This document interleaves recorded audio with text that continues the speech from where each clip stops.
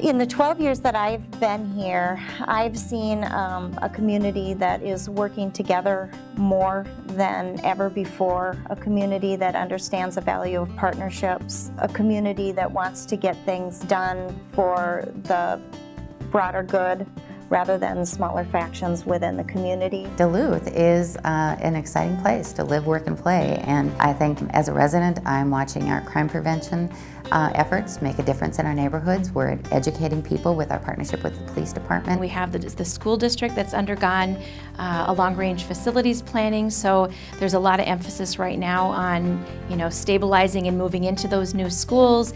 You couple that with the different programs such as Duluth at Work and the At Home in Duluth collaborative neighborhood revitalization plans.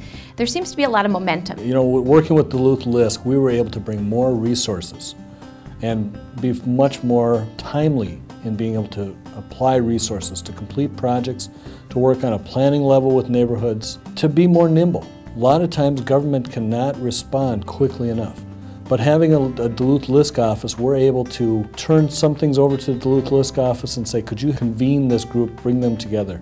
And we'll be there at the table with you. But they've got resources that we can provide that normally the city cannot provide. Our goal is to ensure that people and places prosper, and that means not only looking at investing in real estate, but ensuring that people have good quality education and have access to jobs and increasing their incomes and assets, and also that we respect and build on the good quality of life in Duluth. So connecting the dots was a recognition that we had some people at the table who were working together, but there were many, many other players that we should bring together. My hopes and dreams for Duluth are focused on increased local businesses, which bring local opportunity to people. I think from the standpoint of neighborhood housing services, we would really like to see diverse, revitalized, healthy neighborhoods where neighbors interact with each other, they feel safe, people choose to live in the neighborhoods we serve. We really want to make these neighborhoods of choice. We are going to create a Duluth that our children, when they move far away,